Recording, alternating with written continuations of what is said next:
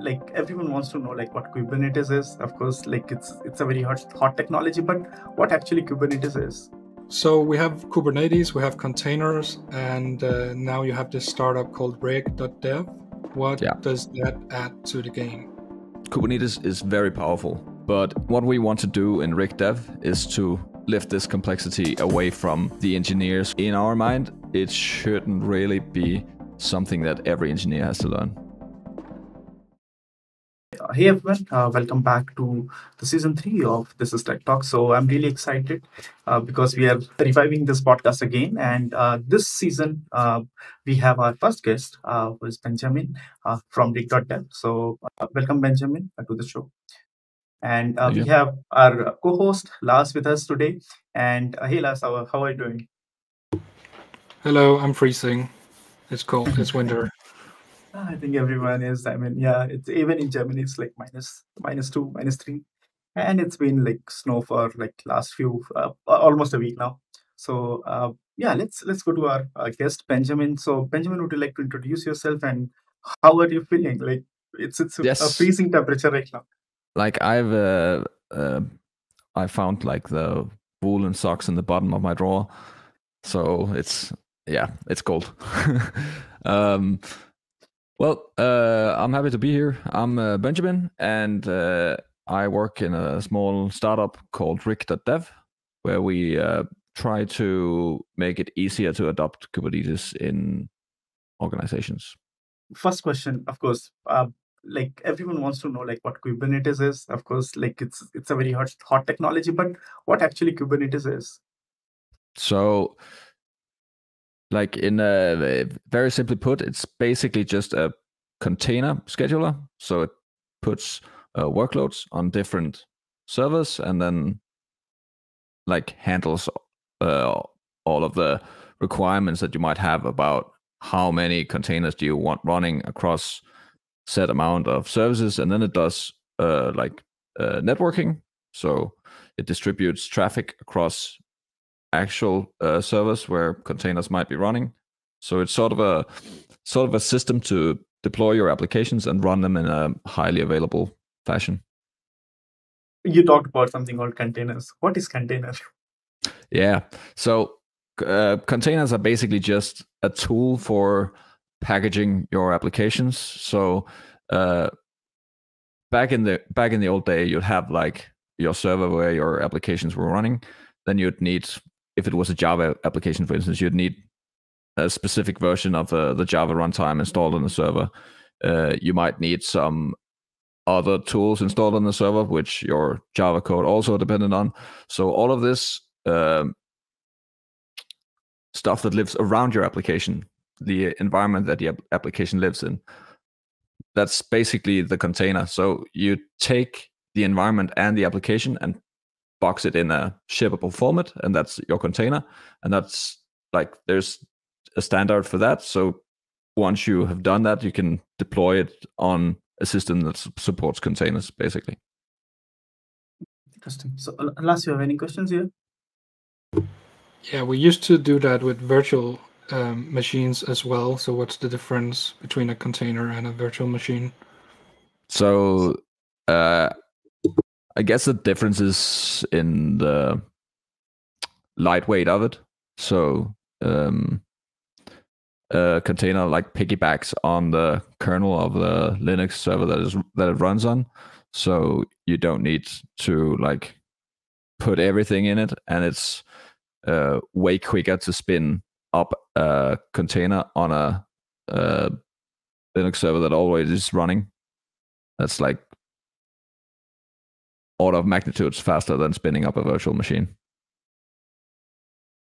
Okay, I remember that like back in old days when I used to do .NET. So we used to actually build everything, then like take that, and actually we had a real server where you used to log in, put those put distributables there, and then deploy it. I think that's so container is way to automate that, so you don't need to do that anymore, right? Exactly. Cool. And okay, so whenever we talk about containers, I hear one word a lot, like, okay, it works on my machine, right? So this is the problem it is trying to solve. Yes, exactly. So, like you ship the application with like a an environment that doesn't change wherever you deploy it. Wherever you deploy it, you have like sort of a guarantee that it works the same. It's a little off topic, but still related. There's a work in progress standard called development containers. Have you heard about that? Like GitHub? Nope. I don't know that project. Okay, so I'm not sure. I think it's JSON based, so it describes a container image and some extensions that are supported by VS Code or whatever, and then you can add some. So you have a base image, and you can add some so-called features, and that all stacks up to a development. So for local development image, so that developers share an environment, and you can even use the CLI or your CI/CD provider to use the same development container image for local development and in CI. So yeah, it's an extension of that. It works on my machine, trying to bundle that up for development purposes. Mm-hmm. Yeah, so it's basically like a development environment that you can like put on different systems and expect it to behave the same. Like, yeah, and there's all of the development tools, startup commands and things like that. So it builds on top of OCI containers. Yeah, that sounds cool. Like I have been like in several places where there was always these issues where the supporting tool that was like used for some part of the application that differed in what version was installed across the development machines, and then that resulted in all sorts of weird things. Like, for instance, if it was a code generator, the code would be generated differently depending on what version you're running, and so there is for sure advantages in being able to align on stuff like that through tooling. Yeah, so if you ever go into, say, a GitHub repo and you see a .dev container.json file or .dev container folder with some files in it, that's the development container. And if your editor supports that, maybe you need to install an extension, and then you can spin up your editor inside of the container described by that dev container configuration, and it'll set up everything for you, and you will have the exact same environment, maybe with your preferred extensions as well as everyone else, and even the same one running in CI. So you should be able to reproduce everything. It's useful for me. I'm on Windows. If I want to contribute to, say, NX, they have a development container because all of their CI scripts runs on Linux. So when I try to run them on my local machine, they don't work. So I can't contribute anything. But then someone added the development container, and now I'm good. I know that I have to open the NX repo in my development container, and then all the commands work again. Yeah, that's pretty cool. I also like worked on a project at one point where it had to work in VSL on Windows, and it had to work on Macs as well. And like that is terrible making that. Like there's so many things that's, especially if you like you use all of the Linux tools and scripts, like you cannot expect that they work the same inside of the Windows environment. So for sure, there's for sure advantages in like bundling stuff like that up. Yeah, I hope we see more of that in the future in general in the open source environment, because it really helps people ease the path of contributing to your project when you can get a working environment easily. But so we have Kubernetes, we have containers, and now you have this startup called Rig.dev. What does that add to the game? Okay, so I want to step a few steps back again. So Kubernetes is this container orchestration platform that has basically won market majority with regards to doing this. So almost like I'll say most companies actually use Kubernetes. If they have like some sort of a deployment system, chances are it's Kubernetes underneath, or more or less managed. Like it has gained so much traction, and Kubernetes is very powerful. Like the APIs of Kubernetes enables you to do a lot of good stuff. Like it's basically like a very flexible platform where you can like you basically get free reins to make your deployment platform whatever you want it to be. And with all of that flexibility comes a lot of complexity. And when you're in an organization and your organization tells you, okay, if you want to deploy, you need to use the Kubernetes APIs. You just need to make a Helm chart. You need to put in some values, and then you need to add a deployment, and you need to ensure. Oh, by the way, you need to ensure that the security context is set up correctly so that we are sure that our workloads are running securely. You need to set up RBAC so that you're sure that no one can accidentally access your resources. You need to set up network policies that ensures that only the intended traffic reaches your workload. Like there is a lot of complexity in this. And what we want to do in Rig.dev is to lift this complexity away from the engineers who are like just given these APIs and expected to learn them, because the APIs are very powerful, very good APIs, but in our mind, it shouldn't really be something that every engineer has to learn. And that's really the idea about like behind our product. And then we really want to take that to one step further and like really create a good and developer friendly experience on top of Kubernetes. And at the same time, we want to like coexist in the ecosystem. So in an organization that has like really hardcore Kubernetes experts, we want our product to be able to coexist so that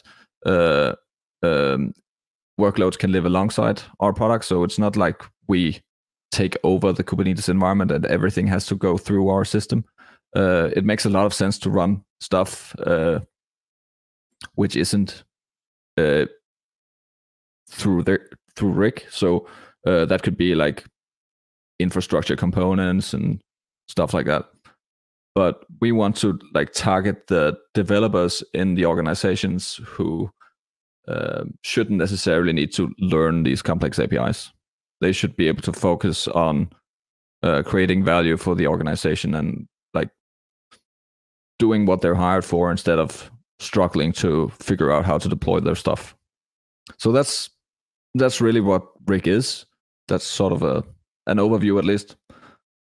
We started out as a solely where everything was open source, but we struggled a little bit to like find a good business case in that.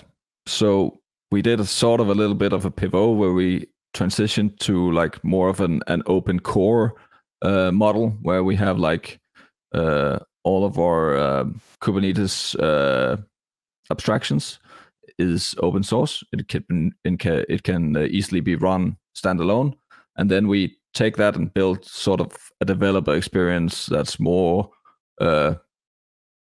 dashboard and a lot of extra tooling that sort of simplifies even further on top of the abstractions that are in like our open core part of our project. So that's where we're at now. If that's where we'll be in a year is hard to tell. So what can you self-host with Rig? Which parts are free? You can self-host it, use it that way, and which parts are paid? Actually, we want. I have a bit of an echo now. It's gone. I think it was less. Yeah. Actually, we want our whole product to be self-hosted. We won't be providing a hosted version. So that means that our open core is self-hostable, and our paid version will also be on-premise. So we want our product to like exist in organizations' existing Kubernetes infrastructure, basically. Yeah, so that means that's if we go back to the whole thing about us pivoting a little bit to the open core model, that's also because we don't really see our product making a lot of sense in a hosted version. And when we don't do that, going like full open source then it just becomes hard to like find a business model. So we will basically try to sell a high level development experience on top of the open core that we have. That's sort of where we're at for now, at least. I mean, just to like understand like why this business model, because if you see most startups, they are moving towards like their own cloud-based solutions, right? Where they have something where you can just log in and deploy your things. So why this call, right? Just to understand. Yeah, so a lot of companies have bought into the whole hype, or hype is maybe a little bit of a negative word, but it's a word that describes what's been happening. Like a lot of companies that started using Kubernetes thinking that it would solve all of their problems with deploying their software. And then day 2 comes and it dawns on them that our engineers are actually struggling using these APIs that we give to them. So we have a lot of companies that have bought into this technology. They have infrastructure that's already been set up. Some of the organization is using it actively. Others are struggling to like really get the benefits from it. So there is a lot of like existing Kubernetes environments out there, and we want our product to like fit into that, and at the same time solve the struggles that these organizations have with internally adopting Kubernetes across the organization. I haven't bothered to learn Kubernetes things yet. I mean, I used it a lot. I've worked on teams who were using Kubernetes. I've worked in organizations where someone was building something like Rig, so that people didn't have to learn too much about Kubernetes, but still use Kubernetes. And now I'm looking into your documentation. I'm seeing that you have this concept called a capsule. So there's, so how does that fit into the picture? So we have the capsule abstraction is sort of our higher level abstraction. That's part of our open core, or like the core thing of Rig. So it's basically an API that lets you add a capsule to a cluster, and then depending on what stuff you set up, you would then get like a lot of derived resources from that. Like it would set up a service for networking. It would set up an ingress if you wanted to expose some traffic to the internet, for instance. It would set up certificates. It would set up horizontal pod autoscaling, so you could get autoscaling, and like all of these different APIs that you as a developer would need to know how to use. We sort of try to like shove all of that into one abstraction and then like greatly simplify it. And we really just want to hit maybe 95% of all use cases, because 95% of all use cases look very, very similar when you deploy to Kubernetes. So that's sort of our target. So instead of a developer needing to learn a lot of different APIs, they just need to know this one API, and that's it. So I think in our conversation, I got one more word, which is called Helm chart. What is Helm chart? Yeah. So Helm chart is so Helm in itself is basically a release manager for Kubernetes. It's that combined with templating. Instead of writing all of these different YAML files that you would need to write for each of your different environments that are configured a little bit differently, you can use Helm templating to like change the configuration of some components so that it acts differently when it's hosted in Europe compared to when it's hosted in the US, for instance. So instead of you having to have multiple different YAML files for each environment, like huge YAML files. Helm has templating, so you might like just pass in 2 or 3 differing values, and then that would like generate the YAML that is actually applied to Kubernetes. So it's sort of a layer in between deployment and the actual YAML that hits the Kubernetes APIs. So can I say something similar to what environment files are? So where you have different sort of. Yeah. Okay. Interesting. So do we need to, like with Rig, do I need to still go ahead and learn about Helm, how it works, or how to write it? No. So in Rig, you need to know what a container is. You need to know how to be able to, or you need to know how to build a container. And that is probably the only API that you need to know, or the only like extra technology that you need to know. Like then we have a graphical user interface in but like the graphical user interface is a part of the paid product. So either you'd need to know the one capsule API. It's exposed as a standard Kubernetes API that you can use towards Kubernetes. You'd either need to know that, or you could make it even easier for yourself and use our paid product that has the graphical user interface that makes it like very straightforward. And what are the tools like to create containers? Probably you'll be using Docker here, or?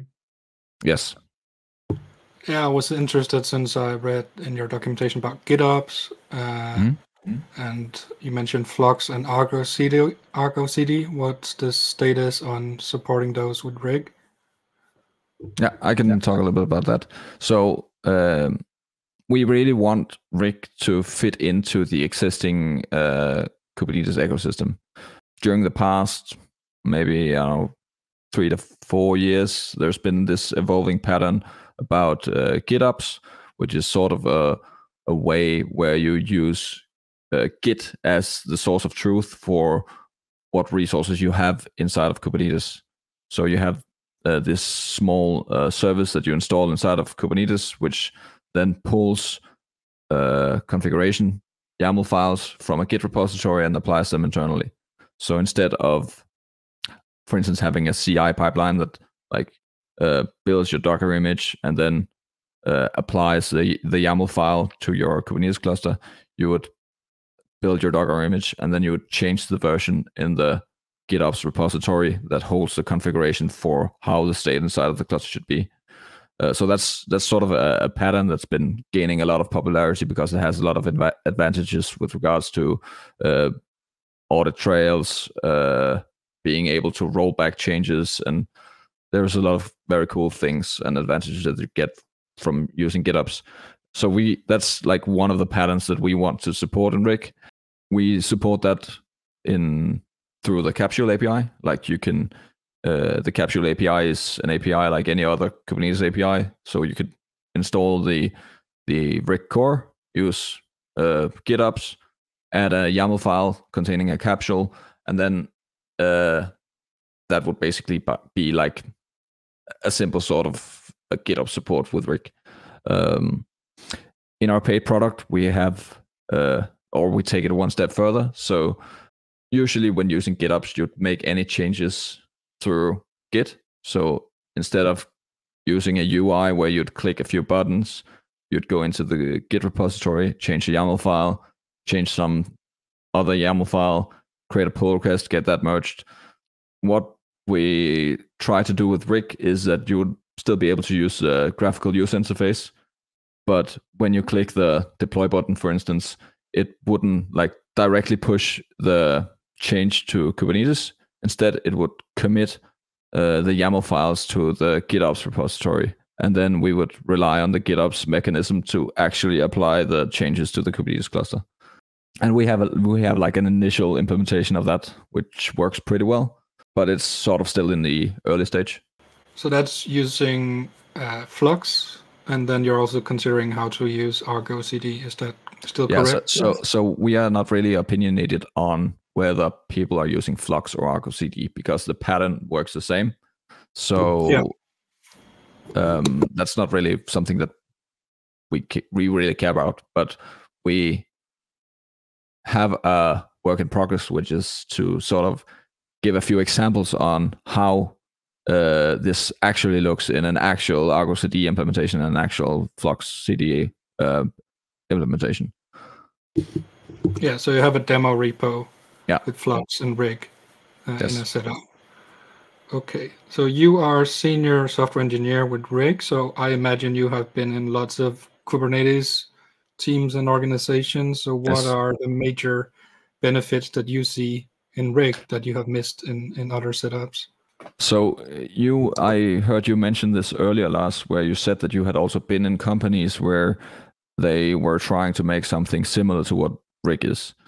And I believe most companies will at some point, it will dawn on most companies at some point that the Kubernetes APIs are too complex for all of their 100 engineers to like really take to heart. And that will cause them to do exactly that. And that will happen in any organization in parallel. They will try to do their best, make some sort of a higher level platform in between Kubernetes and their developers. And that's really our market fit, like that everyone is doing this in parallel. We want to like really try and do it very well. So I have one question related to the recent drama. Like, of course, this podcast will be incomplete if you don't talk about Terraform. I just want to understand from your point of view, like, was that a good call and how it impacted the community and what they might have done better? Well, they shouldn't have changed the license. Okay, but how did it impacted? Did it impacted Rig.dev in any ways, or like? Well, yeah. So when working with Kubernetes, a lot of companies are also using Terraform, and they use Terraform to spin up the Kubernetes environment and maybe provision like a few bare bones services inside of the cluster so that it's ready to actually being used. So it sort of impacts a little bit into our domain as well.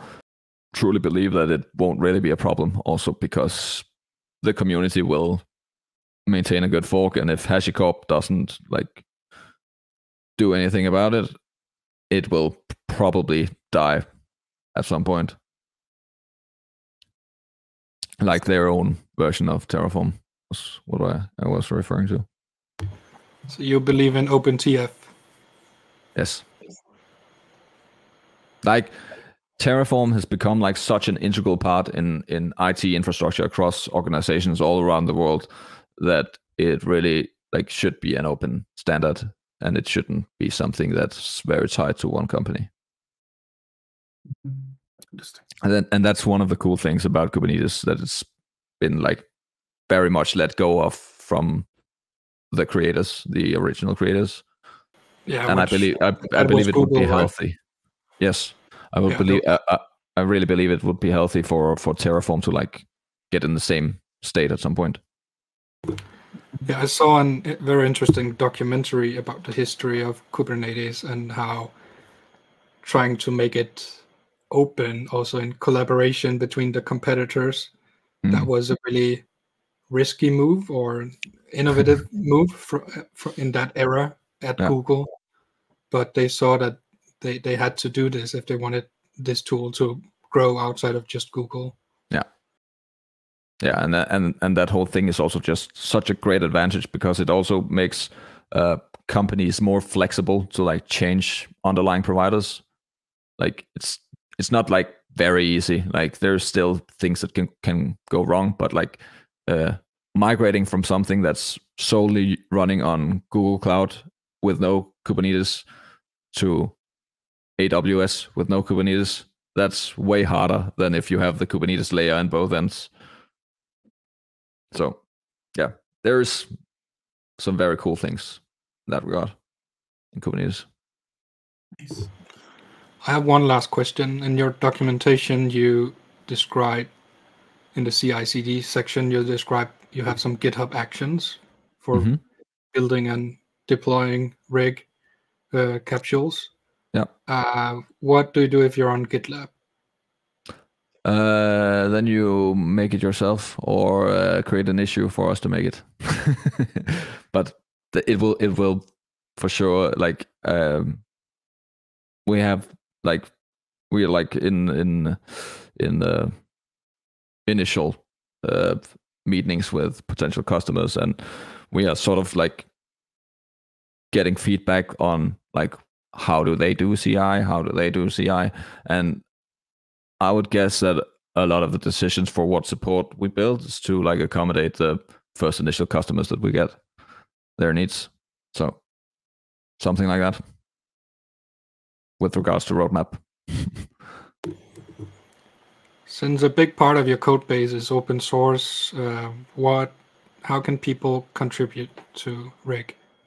Yeah, so the closed source stuff of Rig, you can even contribute to that. Just create an issue on the open source repository. Like the closed source version of Rig can like be easily run locally. It can easily be hosted and run with some limitations. I think it's users. That's the limitation. I'm actually not entirely sure where the limitation is set, but there's some limitations on running like a free version of it. Do bug reports. If something's not working, do bug reports. That's like the main way to contribute, at least on the closed source stuff. The open source stuff is mainly consists of Kubernetes operator, which introduces the capsule APIs into Kubernetes. That can be run standalone. If you experience anything on that level, create bug reports. Feel free to create a PR if you have any experience with Kubernetes operators before, and you notice that we are doing something weird in some cases. Pointed out, like our team is like not that experienced with Kubernetes operators. Like I'm the only guy that has like done Kubernetes operators before, and the others are learning. Like it's a very, very good team, but the domain knowledge is something that's still sort of being spread around the team. I think we are almost at the end of the podcast. So we actually ask our guests if they want to promote something apart from, of course, Rig.dev, or if you have some personal thing which you want to promote. No, Rig.dev, go check it out. We have a GitHub repository, a nice website, a very nice documentation page. We are working hard on the documentation these days. It will get better each day. On that note, I just tried to click edit this page, and it leads me to the old docs repo. So, okay, we talked about that today, actually. Okay, great. But that will be fixed. Yeah, great. That's an easy way for people to get involved in asking questions or suggesting edits to the documentation. Yeah. So it's probably just you're still using Docker Source, it seems. So it's probably just a configuration issue. Yeah, we moved. So we had the docs in a separate repository. Now we moved it into the main repository because we had some issues when we wanted to release a new version. We had to like release a new version, update it in the other repository, and it was just a hassle. So now we moved it into the same repository, so we can like more easily automate that it's the actual correct version shown in the docs and stuff like that. Thank you, Benjamin. Thank you for having me. Thanks a lot, Benjamin, for being on the show, and we'll be back next week. For another episode. And yeah, so thank you so much, Benjamin. Thank you, Lars, for joining us. And have a great day.